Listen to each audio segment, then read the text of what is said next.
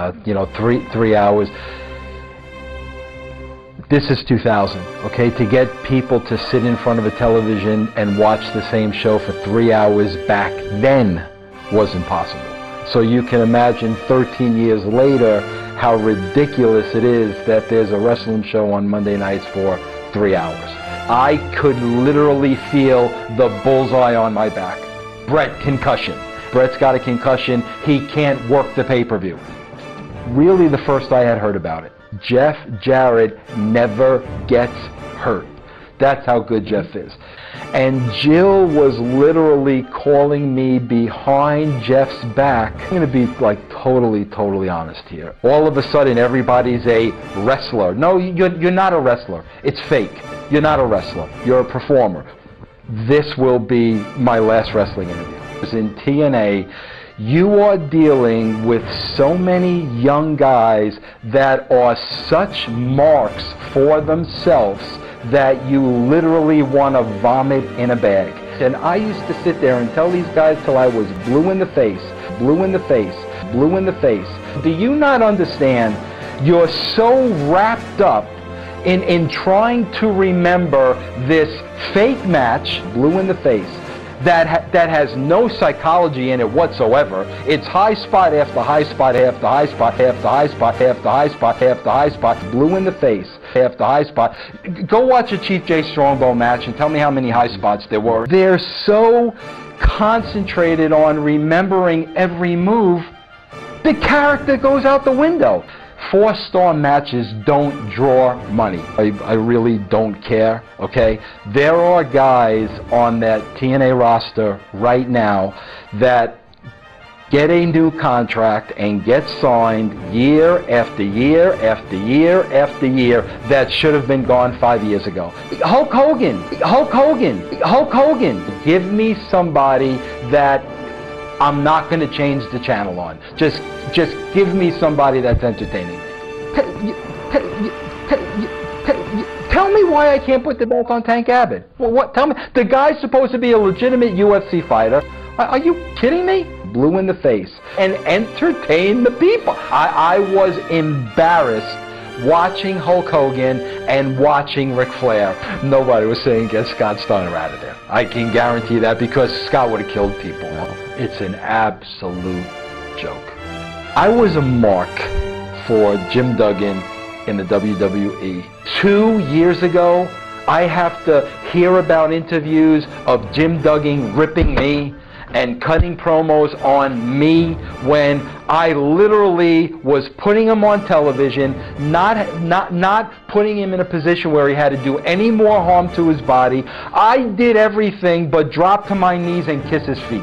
Every time I saw Flair, I would make such a fuss over him. The guy's calling me every name in the book in his book. Are you an idiot?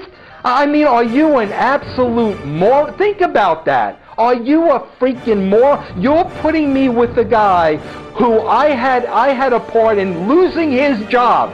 Half of the guys on the WCW roster sucked. Okay, honestly, I'm not going to rely on these guys that I know can't do it. The first time David Arquette's name comes up is when? What do you mean the first time? Blue in the face. It's probably by Page. It accomplished exactly what I wanted. Right then and there, I think I killed the business forever. Yeah, because I was surprised of how many people actually believed that wrestling was real. Yes, that surprised the crap out of me that there were that many imbeciles walking this planet. And why in the wrestling world, why would the title not change that many times? There weren't dirt sheets exposing the business every week. People believed it. Once the internet was born, okay, that was dead.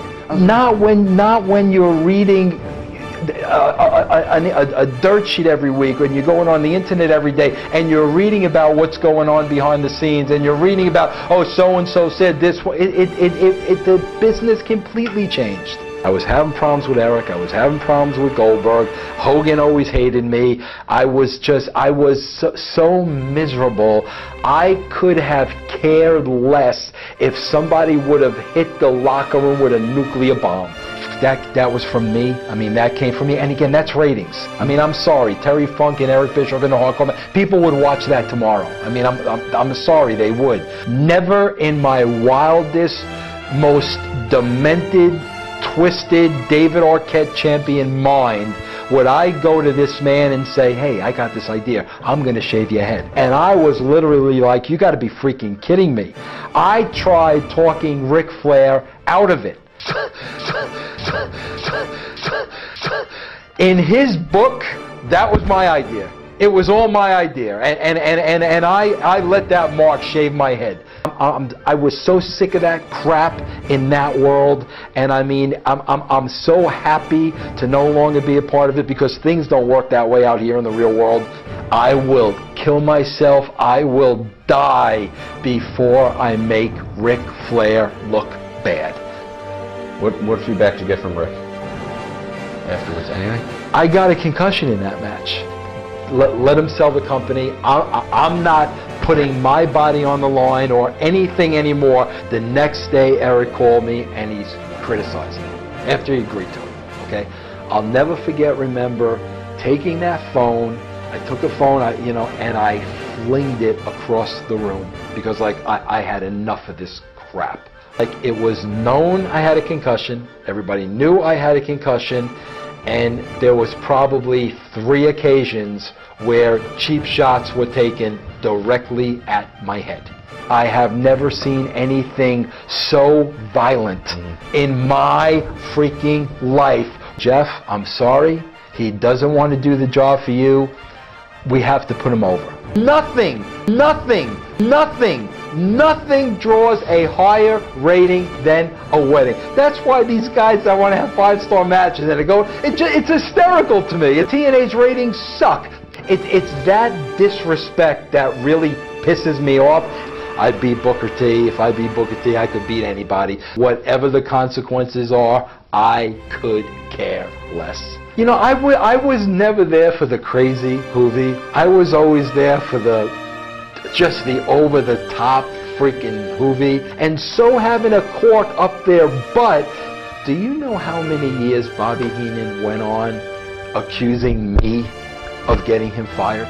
The same thing with Madden. It was... Do you know how many years this guy rags on me and cuts once I came back and Madden was on the air, I was one of his biggest supporters. Well, yeah, because people want to make that my legacy. People want to make my legacy that I failed.